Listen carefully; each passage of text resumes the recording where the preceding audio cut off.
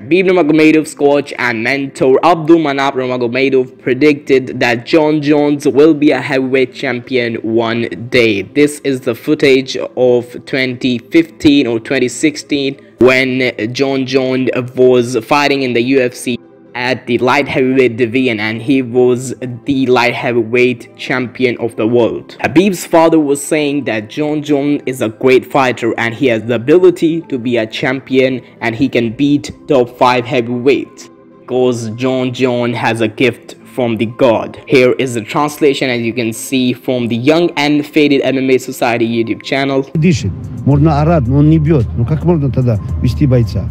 Джон Джонсон, мы знаем, это номер один среди несетами. Я уверен, что as of today, Jon Jones is the UFC heavyweight champion. That was insane prediction.